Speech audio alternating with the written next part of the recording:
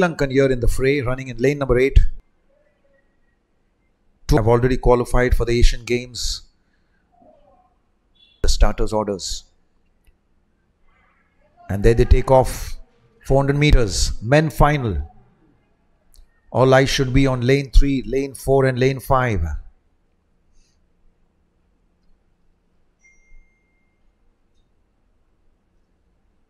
Mijo Chako in lane 2.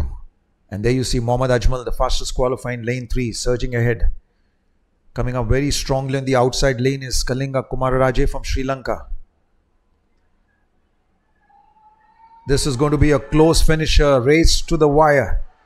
And there is the Sri Lankan right up in front on the outside. And he takes it right up till the end. Romping home the winner.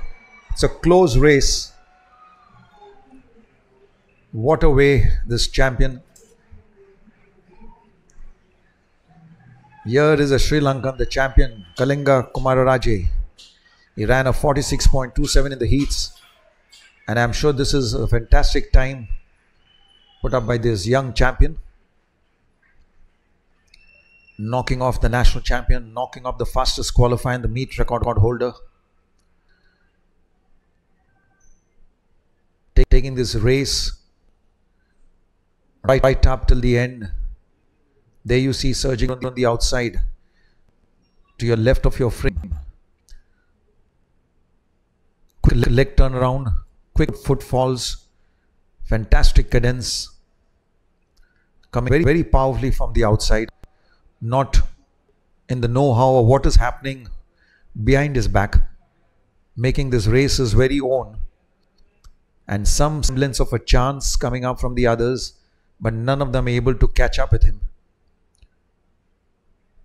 Tried his level best was Mohammad Anas.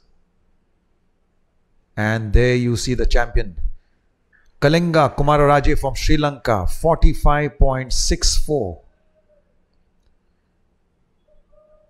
And the national record holder, Mohammad Anas from Kerala with 45.6.